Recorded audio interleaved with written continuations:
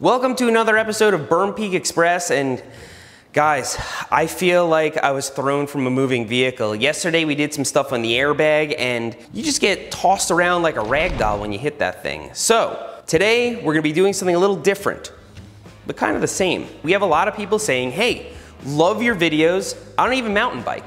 And to be honest, that's a great thing. If what you get from these videos is that you like mountain biking, you're interested in it, that's great. We could use some allies. So I want to answer the questions that you might be too afraid to ask. Some people aren't afraid. I'll get comments like, hey, are we gonna just ignore the fact that there was juice squirting out of his tire?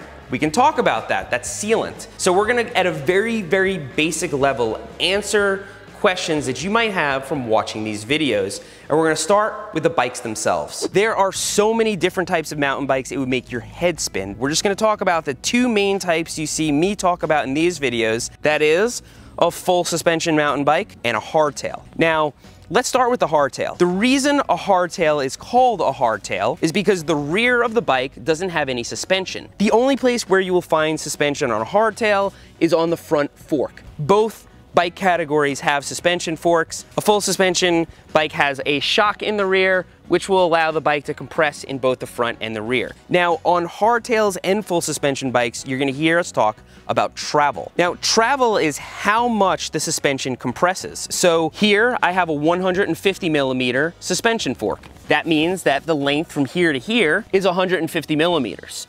In the rear, I have 130 millimeters. Now, as you can imagine, if you're going off of a jump and the landing doesn't look like it's gonna go very well, you start to run out of options on the hardtail. This is gonna take up the impact much better. But still, on this channel, you almost always see me riding a hardtail. I love hardtails. So why would somebody ride a hardtail? No matter how you slice it, a hardtail is less expensive to build, easier to maintain, and in a lot of ways, it just makes it more fun to own. The hardtail is gonna be lighter weight because it has less components. It's also gonna be snappier and more rigid and easier to throw around. Now, with all that said, full suspension mountain bikes have made a lot of things possible that weren't before. The types of drops and gap jumps and just things that people are doing on mountain bikes now are bigger and gnarlier than they have ever been in history, and we owe a lot of that to modern full suspension bikes. Now, in addition to being lightweight and having suspension and all that, modern mountain bikes have another feature, which is a dropper seat post. Basically, you push this button up on the handlebars, and you can just drop the seat post all the way down.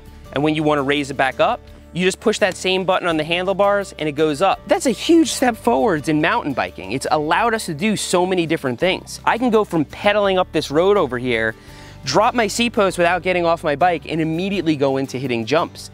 You try to hit jumps with your seat all the way up, you'll realize really fast why people don't do that. So the next thing I want to bring you up to speed on is the basic anatomy of a mountain bike, because we refer to different parts all the time. So easier for me to show you on the hardtail. Top tube, down tube, seat stay, chain stay. And this area right here is the bottom bracket. That's where the crankset and front sprocket and everything attach. Now this area up here, where the fork and the stem and the handlebars attach to, that is the head tube, this piece of the frame. And this whole area of the bike on the handlebars, where you have all your brakes and shifters and everything, that is collectively known as the cockpit. Now, this next one seems really obvious, but this is a wheel. And the reason I even mention that is because you'll hear people call it a rim, you'll hear people call it a tire. Those are different components of a wheel. On a wheel, you have the tire, you have the rim, you have the spokes, and then you have the hub,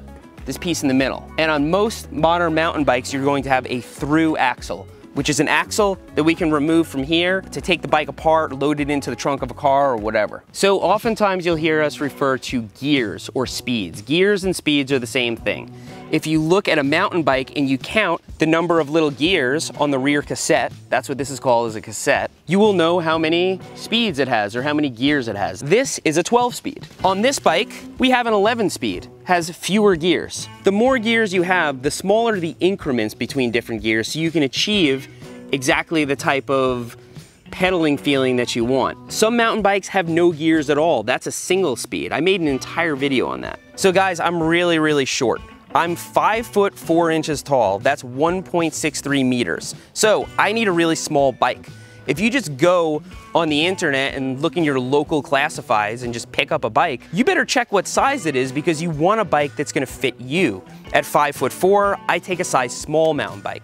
If I were 5'8", I would probably have a medium or maybe even a large. And when you look at a manufacturer's website, they'll usually tell you what size bike that they manufacture corresponds to what height. But in general, if you go to a shop or you just get on a bike and feel it out, you can usually tell whether it's the right size. So if I were to present to you a typical bicycle from the 1920s, it would probably have grease and maybe chain oil. On a modern mountain bike, we have all sorts of goopy fluids. There's grease, there's tire sealant, there's brake oil, fork oil, shock oil, carbon fiber grip. But the one that I get the most comments about is the tire sealant. So let me explain to you what that is. So if you've ever changed a flat on a bike tire as a kid, you remember inner tubes. So you've got your tire, you got a tube inside of it. This is what holds the air, everything's dandy. Now, of course, if you get a puncture, then the inner tube has to be replaced or patched. And if you get a pinch flat, the inner tube's gonna go as well. Let me show you what a pinch flat is. So if you're riding down the trail or riding down the street and you hit a pothole or a rock or something at high speed and your tire is not pumped up enough, it's actually going to pinch the inner tube between the rim and whatever it is you're hitting, thereby tearing open the inner tube. Now, the solution to pinch flats is to run really high tire pressure. But on a mountain bike trail, that makes the bike very difficult to control. Now, in the last decade on mountain bikes, tubeless tires have become very, very popular. And on a tubeless tire, you can run way lower tire pressure. And how do I not get pinch flats? The sealant. Tire sealant is this goopy solution with a sort of particulate in it. So when you get a puncture, that goop flows towards the puncture and all of the particulate in it gets clogged up in the hole and eventually it seals it up. So the person who left the comment saying, hey, are we just not gonna talk about the fact that there's juice coming out of the tire? Most mountain bikers know what that is, it's sealant, but now I realize it's not so obvious to everyone. All right, so here we're pulling up to a trailhead. That is where all trails begin and end. Sometimes there'll be multiple trailheads in a given trail system, but here we're at the main trailhead where you park your car, you get off your bike, and you go in for a ride. So at a trailhead, you're typically gonna have some kind of a kiosk that's gonna have maps on it, rules and regulations, just kind of welcome you to the trail system and tell you about it. And then you have your trails. So at the beginning of most trails, there's gonna be some kind of signage to tell you what to expect. So you can see on this trail, bikes are allowed, but also horses and hikers are allowed. There's also a difficulty sign. This one is sort of intermediate because you can see there's a blue square on there. A black diamond would be really hard, a green circle will be really easy. So this right here, this is considered a fire road. Now you'll see similar roads referred to as Jeep roads, double track, basically an access road for emergency vehicles, maintenance, and things like that. It's also a place where you can pedal your bike out to trails. There are many trail systems where you have multi-directional trails going up and down the mountain, and you don't want to climb a trail that people are going to be coming down really, really fast. So you climb the fire road. So this right here is single track. This is what we come out to ride. It's no fun riding a big, wide gravel road. We want to ride something that's narrow and fast and windy and flowy. In fact, the word flowy is perfect to describe this trail. It doesn't have many rocks on it, doesn't have many features. It's just windy and smooth, but there are also trails that we would describe as technical. They're gonna feature drops and rocks and terrain that takes a little doing to navigate. So when we talk about technical trails, that's what we mean. Because there are so many different disciplines of mountain biking, there's a lot of different types of gear. If you're just riding a local cross-country trail, you might have nothing on but a helmet. If you're riding trails like the ones we just showed, probably gonna have a helmet and knee pads on at the very least. Gloves are a good idea because your hands get sweaty and they move around the handlebars. For instance, a dirt jump helmet is made for maximum visibility and maximum protection. So when you have it on, you can see the helmet's not in your peripheral, but it's gonna protect the sides, top of your head really well. Now a trail helmet, we call it a half lid, half shell.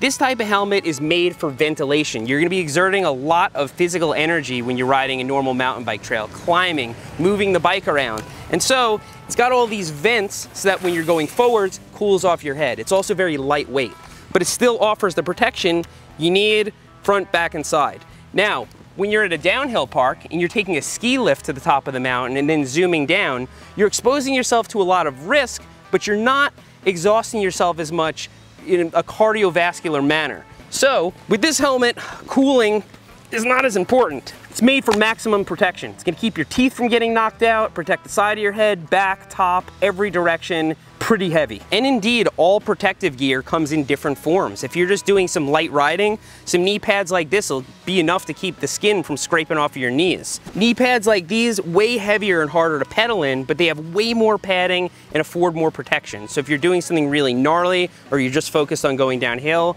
you can use these, or climb with them in your pack and put them on when you get to the top. We even wear mountain bike specific gear. This is a mountain biking jersey. It wicks moisture really easily. It keeps you nice and cool. Doesn't irritate your skin as it moves around. These are mountain bike shorts. They're made to be worn with a chamois underneath. It's like a padded pair of shorts that keep the seat from hurting all your stuff up there. It's even got zippers on the pockets so that you can stow your car keys and cell phone without worrying about them coming out. Mountain bike specific gear is not necessarily essential if you just want to get out on the trail and start riding, but it does make things a lot more comfortable. So one thing you'll hear mountain bikers talk about a lot is dirt. The dirt was perfect. It was hero dirt. The dirt was amazing. So it just rained about 10-15 minutes ago. I mean, it poured. So this is too wet.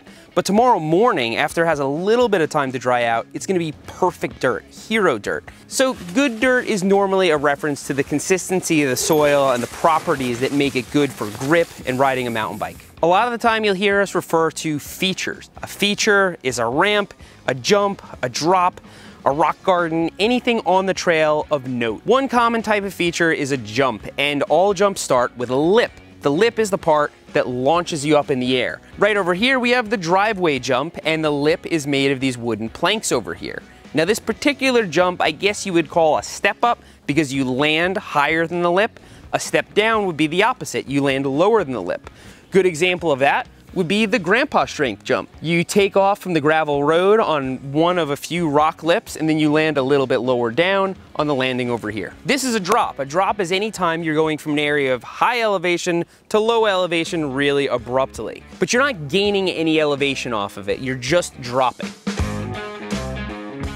So if you follow our stuff, one feature that you've heard us refer to tons of times is a skinny or skinny line. All it is some kind of narrow feature that you have to traverse. It can be in the form of a ladder bridge, a log ride, a skinny rock, anything. If it's skinny and you can fall off either end, it's a skinny. So here we are at the rock garden, and most of you are familiar with what this is. Now, just because you're riding through rocks doesn't mean you're riding through a rock garden. There are some trails where the entire trail is rock. Usually when you're referring to a rock garden, you're referring to an area where abruptly you encounter a whole bunch of rocks. Now, berms are usually made out of dirt, but they can be made of wood, and of course, Berm Peak gets its namesake from the word berm. It's like an embankment. Now, over here, we have another berm. So of course, before the Kevin jump, we also have a berm because you're starting over there. You have to take a turn and maintain your speed before the jump. So we put a dirt berm here. You ride along it, helps you change direction and get the jump after it. So here I am up on the flight deck, and the flight deck is considered a roll-in. And what it does is it maximizes the amount of trail you can ride by giving you a whole bunch of speed right off the bat. You roll really abruptly down a ramp and you have your speed. That's a roll-in. So there are countless terms in mountain biking that refer to different things you can do on a bike. Way too many to go over in this video. But there are some that we use time and time again on this channel, and I want to go over those. The first one is bailing. Bailing is when you are up in the air on your bike or going down some kind of a feature and you realize that things are headed south and you have to get off of your bike. When you fall off a bike, the thing that's usually going to hurt you the most is the bike itself. You can get tangled up in it, you can fall on top of it, there are handlebars sticking out. You want to get away from the bike as fast as possible. Bailing refers to chucking the bike and getting away from it and aborting mission. So the other thing you'll hear is hucking. What is hucking? What is a huck to flat? So when you use the word huck, it's never used to describe kind of a purpose-built jump. It's always you have to do something a little extra to make it work. So if there's a rock over here and you gotta jump to this one and you don't quite have enough speed, you gotta huck it. You gotta pull up on the bike as hard as you can and just make it. Now a huck to flat is when you're hucking something and the landing is just completely flat. Normally you want to land on a transition. You want to land on something that's kind of steep and mellows out. You don't want to just land flat because hard impact. And so usually when people are using the term huck to flat, they're talking about a drop that just comes out of nowhere, doesn't really have a good setup, and the landing is terrible. Now another time you know you're in trouble is when you hear somebody talking about casing. Casing is not good, and it refers to coming up short on a jump. So if you were to, let's say, take off from here, get your front wheel onto this landing, but your back wheel doesn't quite make it, that's a case, and for that type of case, you're gonna need a lawyer. Oh God. Now the very worst type of case is a nose case. That's when you're headed towards the back of a landing with the nose of your bike, the front wheel, and there's no lawyer that's gonna be able to help you get out of that case. Your only hope is to chuck the bike downwards and try and clear the landing with your body. You start to really run out of options when you're about to nose case. Oh. You've probably heard us refer to roosting a berm. Roosting a berm is when you hit it so hard and so fast with no brakes that your tires are digging in and just spitting stuff everywhere. Not good for the berm, but if you have that much speed, it's gonna happen. Now, sometimes you'll see somebody put on their brakes on a berm and try to like fake roost it. That's not roosting, that's just skidding through a berm. That's stupid and it wrecks berms. So as we discussed, the whale tail is a double, but this particular double isn't straight. You take off this way and the landing's over here, so you have to kind of turn right in the air. That is a hip jump. Any type of jump that turns and you have to reorient yourself for the landing. Some hip jumps are very mild, like this one, and other hip jumps you are turning a full 90 degrees. So the last term I want to define is bike park. You'll hear us refer to bike parks all the time, and a bike park is a place that is purpose-built for mountain bikes. Berm Peak, kind of a bike park. The trail system we were at earlier today is multi-use. There are hikers, horseback riders. That's not a bike park, that's national forest. A bike park, you can go as fast as you want. It's designed for mountain bikes. There's gonna be jumps, berms, and drops everywhere. And some of them even have uplifts to get to the top so that you don't have to climb and you can just cruise all the way to the bottom. The key is a bike park is purpose-built for just bikes. You're not supposed to hike there. You're not supposed to ride horses there. We need more bike parks. So that's it. We oversimplified and left tons of things out for the sake of brevity. The goal here today was to give a little bit of context and clarity to the casual observers of these channels to help you enjoy our videos a little bit more. If you're content to just sit by the sidelines and watch us mountain bike, I can't tell you how much we appreciate it and welcome you. Now, undoubtedly, there are gonna be some questions that I didn't answer, and this is an embarrassment-free, judgment-free zone.